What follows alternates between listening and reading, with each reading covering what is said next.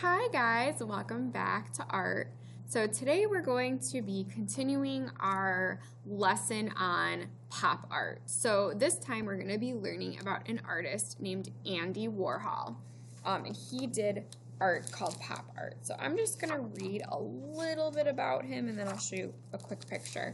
But basically he was the rock star of the art world. He created pop art, one of the most fun styles in modern art.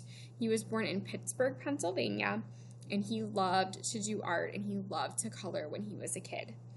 He did get his art degree, and then he went on to get a job in advertising, and he worked for a magazine where he kind of worked with a lot of things at the time that were popular.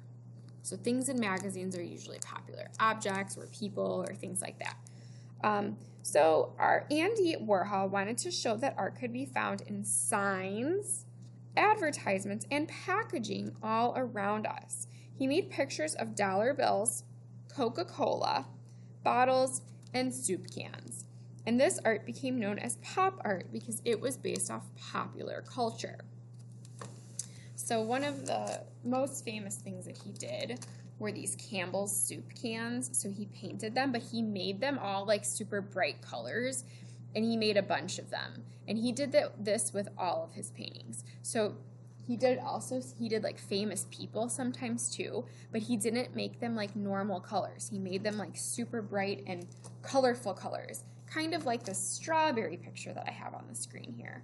So what we're going to do is we're going to create a project based off of the artist named Andy Warhol. So you guys need to grab a blank piece of paper and a pencil so we can get started drawing. Okay, so the first thing that you guys are going to do is you're going to take your paper and we're going to divide it into sections, because what he did was he did the same object, but he painted it more than one time in all different colors. So what you're going to do is you're going to take your paper and you're going to fold it in half. And by folding it in half, we're just finding the middle of the paper. Okay, folding it in half, and then you're going to unfold it. And where that crease is the middle of the paper. Okay? So now, what I want you guys to do, I want you to think of something that you think is popular, or something that is popular to you, or something that you like. Could be anything. So it could be like a drink, it could be a type of food, it could be an object, maybe like you love ballet and you want to do ballet shoes, or it could be a sports thing like a basketball or a baseball. What else? It could be candy, it could be clothing, it could be shoes, anything that you want it to be. But here's the thing, I want you guys to draw it kind of in a very simple way. So not super detailed, but detailed enough that you can tell what it is. So in my example, I just did a strawberry. I like strawberries, so that's why I chose a strawberry. It does not have to be a strawberry that you guys draw. You guys draw what you want to draw, okay? So what you're going to do is you're going to draw your object, whatever it may be, 2 times. So 1 time on one side. So here's my strawberry. I'm just kind of going to draw it kind of fast and kind of simple.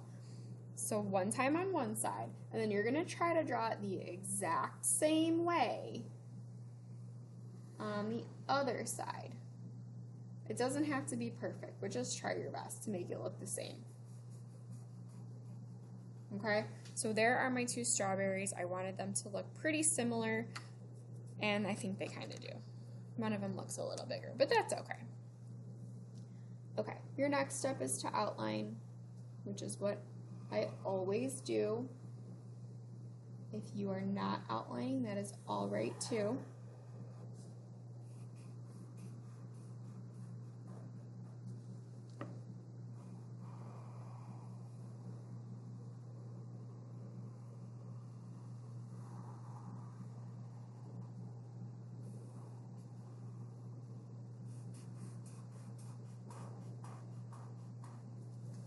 Okay, So those are my strawberries. Now, before you start coloring in, I want you guys to try and color in with colors that are not like the real colors. So abstract is what we call this. So that's why in my original one, by the way, I use markers for this. If you are using crayon, that is totally fine. So I actually colored my strawberry pink, the top part blue, and then this background green. This one was yellow, green, and purple. Why did I choose these colors? No reason. I just chose random colors. So that's exactly what you guys are going to do. So you know what? For my first strawberry, I think I'm going to color that one in green. The whole strawberry is going to be green. So I'm using my marker. If you are using markers, guys, I want you to practice coloring in nice and neat in one direction, staying inside the lines the best you can, not scribbling all over, not going like this and this way and this way. You're going to try and color in nice and neat. And sometimes when you color with marker, you have to color kind of slow. Otherwise, it does turn out to look kind of scribbly. Okay, so coloring in nice and neat in one direction, like this. Okay. Makes sense, guys? Okay. So, once I'm done with that, I would then choose a color for the top part of my strawberry, the stem and the little leaf thing. And then I would also choose a different color for the background. It does not matter what you choose, totally up to you. I think I'm going to do pink for this. Same thing, color in nice and neat, nice and slow. Try and cover all that white space. Okay.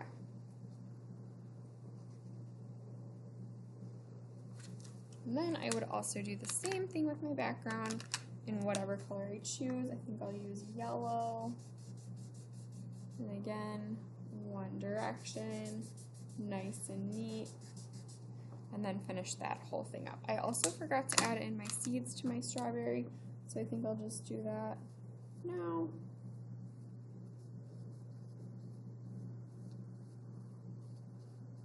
That gives it a lot more detail. Okay, I'm going to put my original one back up so you can see the finished one. But there we have it.